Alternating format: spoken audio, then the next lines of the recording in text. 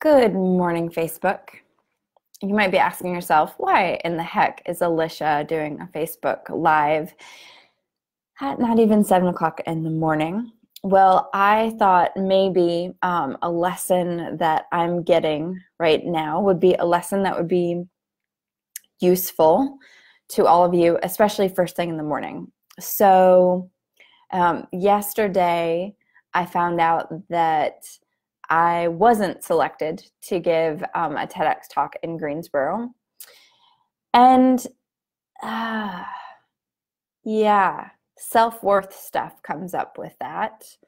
And it's a bummer, right? I thought I had a really good idea. I have no idea exactly what they're looking for in their priority. What they're looking for. And it's just a real big bummer, right? Good morning, Beth. But it's not that this was the first time that this has happened. I've applied now multiple times. This is like the second or third time that I've applied with them to do a TEDx and not gotten it. So I could go down a hole right now and I could say, well, I didn't get this. There's some other things in my life that are kind of bumming me out right now. And I could just like go down a sinkhole of not feeling worthy, not feeling. Jada Monica Drew was in here yesterday. She wrote a book, More Than Enough. I could go down this hole of not feeling like I am enough. But that's a choice. So yes, it's okay to be a little bummed out if there's something that's not going your way right now, but it's not okay to go down a hole like that. And I'm not talking about like depression. Depression's a totally different thing, but I'm talking about like when a series of things don't go the way you want them to go, then it is a bummer. It's a major bummer.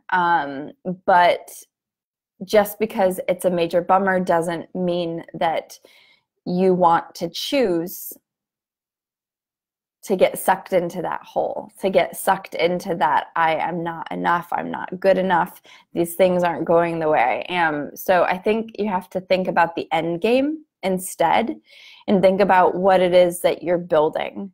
And maybe I didn't get this TEDx Greensboro talk, but what other talks do I want to give? Let any disappointment be motivation to go after what you want a little bit harder. To focus on that end goal of what it is that you're building. I think that's really important. Like for instance, I want to speak a lot of places on a regular basis. So if that's what I want, then I have to focus on, okay, well, where have I spoken in the past? Where do I play well? Just because it's not TEDx Greensboro this time doesn't mean that, I've applied to them 3 times. So maybe I need to look at a TEDx somewhere else, right? Maybe I need to think about, TEDx Toledo or who knows, whatever it is. But looking at the places where I think that my message might play well and double down on applying there. So not letting one setback completely set me back for good, or let it like take me down at the knees so I don't keep going forward. So today's message to all of you paying attention is that if there's something that you really want and you're going for and you didn't get, first off, I'm sorry. It sucks. Like take a half a minute, 2 minutes, whatever you need to throw yourself a tiny little pity party and say, you know what, this sucks. It doesn't feel good. Maybe it's like, who knows what it is, but it might not feel very good. And to just allow yourself to feel that feeling for a little bit, but don't get stuck there. Don't stay there. Instead, make a plan and see what you're going to do next. And know that the next one you might not get either, but the point is to try. The point is to keep going. The point is to do it. So that is my unsolicited advice for you this morning. get not, it's that Japanese saying, get knocked down 7 times, get up 8, right? Like, we're going to get knocked down a lot. Get back up, dust yourself off, try again. That's what I got for you. Try again. See y'all later. Hope you have a fantastic Tuesday. Oh, and it's podcast day. Listen to the podcast, the Waves to Wisdom podcast.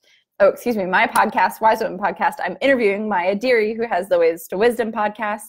She is on the podcast today. I think you'll really love her message. So if you're going to be in the car, it's about an hour long today. It is worth every single second. You're going to want to listen to that one to the end because Maya is absolutely brilliant. So I hope you enjoy it. I will talk to you soon. Have a fantastic day. I love you all. Bye.